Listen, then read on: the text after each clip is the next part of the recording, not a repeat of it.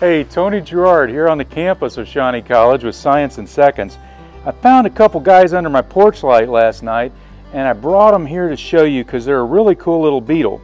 They're one of a group called Blister beetles, and these guys are striped blister beetles, and we have a number of different species of blister beetle here in the Shawnee College district. These guys are the prettiest ones in my opinion. But that name blister beetle comes from a chemical they secrete. It's called cantharide, and it will blister human skin. It's actually really toxic. It's right up there with strychnine, and it kind of has a weird history with humans. First of all, I might mention that horses occasionally die from these guys.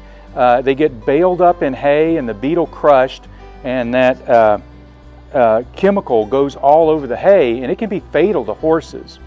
But in human culture, they used to be used back in the 18th century for blistering for medical purposes, but they were also used, if you've ever heard of the aphrodisiac chemical called Spanish fly. It wasn't a fly, it was a beetle of this same group found in southern Europe.